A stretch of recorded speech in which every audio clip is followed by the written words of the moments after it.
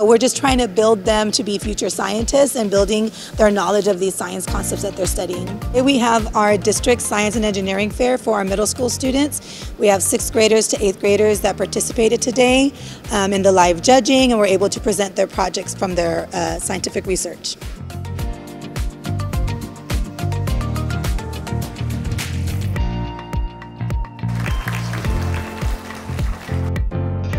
About creating an environmentally friendly charcoal that is better than any other alternative that has been created. Hello, my name is Gustavo Mayorga. My project is Char Equal.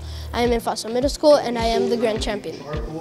I know kids are strong in many, many different areas, and we never want to kind of make them choose what they want to excel in. They should be able to excel in all areas.